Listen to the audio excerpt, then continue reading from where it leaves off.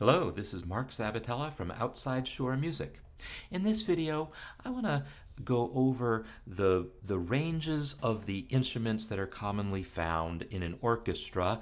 There's a lot of resources out there with this information, but I've decided to kind of collect them into one handy reference, which I am attaching here, but I'm just going to show you what's going on in this reference.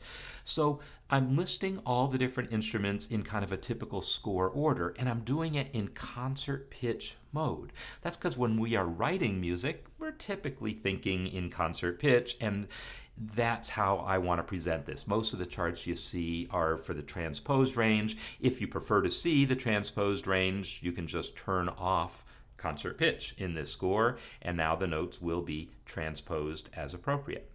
So I'm going to leave concert pitch on though for this, and I'm just going to kind of run through what the instruments are here. So for flute, what we have is that the lowest note that's reasonable to write for flute is middle C, it's not necessarily the lowest note. Many flutes can play a B below that, but it's probably best to stay middle C and above.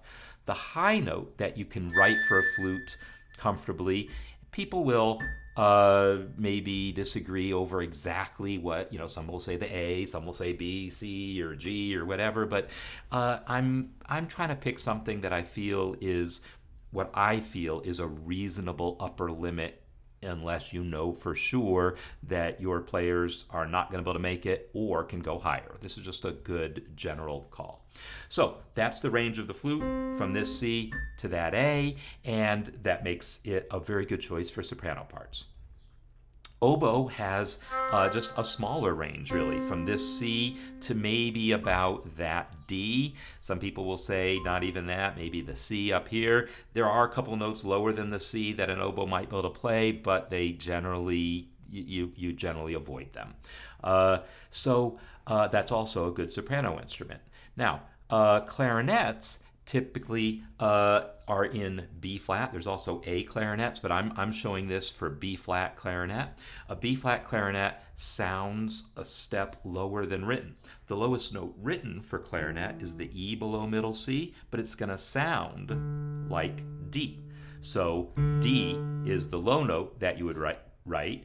The highest note you might write for clarinet is the G, several ledger lines above the staff, and again, because it's a transposing instrument, it's going to sound like F, and so that's the range that I'm recommending there. It's capable of going higher, but you probably don't want to write for it that way very often. For bassoon, the range that I'm giving here is this low B flat to this B flat here above the bass clef staff. And a bassoon can possibly go higher, especially in solo literature, but that's a good, reasonable range to stay within.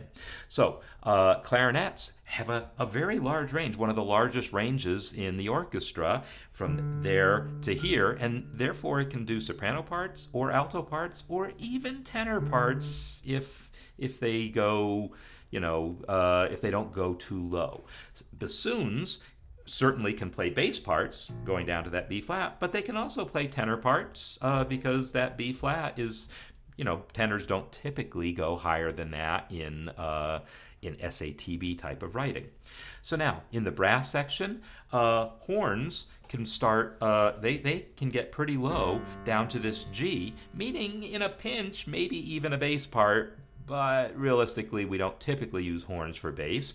But from this G up to about that C in concert pitch. So that makes really good tenor range, and it also makes pretty good alto range. For trumpets, they are also transposing instruments typically, so I have this written for B flat trumpet. A B flat trumpet, any trumpet, the lowest written note will be the F sharp below middle C. A B flat trumpet will therefore sound like the E below middle C. And the high note for trumpet that you would write in an orchestral context is the C above the staff, which will sound like B flat. And yes, jazz players go an octave or more higher than that sometimes, but you don't write that for orchestra. So this is a good range, I would say, a sounding range, the sounding pitch range for trumpet. And therefore it can handle both soprano and alto parts. Trombone is essentially the same thing, but down an octave, from this E to this B flat. And that makes it a good choice for either bass parts or tenor parts. There are also bass trombones with triggers that can get lower. So, if you know what type of trombone you're writing for specifically, you might be able to write lower than that. For tuba, there's also lots of different models of tuba. So what I'm giving here is just sort of a rough average of what they can do. But this very low F up to somewhere pretty close to middle C is doable for a tuba. So that's the range there. Clearly, that is then a bass range instrument. So now flipping over to some percussion and harp, timpani, there's multiple timpani in an orchestra and they can be each tuned, and different orchestras might have different models available, so you don't know for sure which models any particular orchestra will be using, but a reasonably safe range to write is the lowest timpani's lowest note will be D, and the highest timpani's highest note will be this A.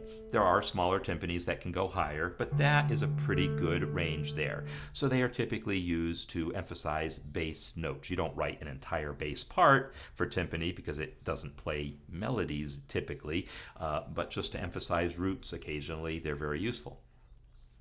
A xylophone will go from this F above middle C to this C quite a bit higher, and therefore it is useful for soprano melodies if they don't go too low, because that's really high. So typically a xylophone would be used for doubling a soprano part an octave higher. Harp has a huge range, almost as big as the piano, from this C way down here to this G, I guess, way up there. And all of those notes are usable on a harp. And depending on the setting of the pedals, it can go a half step higher, half step lower than that range, but that is the range of a harp. Huge range, can do the entire SATB spectrum. So finally we have the strings. Violins, their lowest string is a G, and therefore that's the lowest note they can play. Now the violin is tuned like this, the open strings, G, D, A, and E. E isn't the highest note you can play. You can, by going up the string, up the fingerboard, you can get about an octave higher easily, and I'm giving you another third on top of that and saying, you can pretty safely write up to this G. So from this G here to that G there is safe to write for violin. Solo parts will go higher still, but in an orchestral section setting, that's a reasonable range. Some people might say I'm being generous and that I should restrict it a little bit. It's these things are not set in stone. For viola, the open strings are here, C, G, D, and A. So this low C is the low note, and you can certainly go an octave higher than that A, and I'll give you another third so we can go from C to C.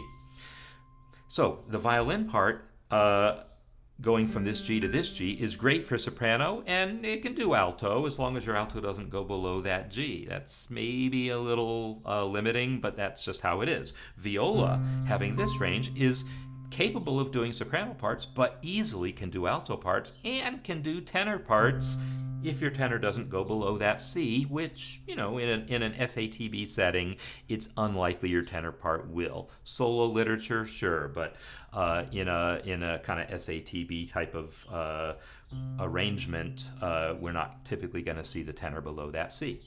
The cello is the exact same as the viola, down an octave.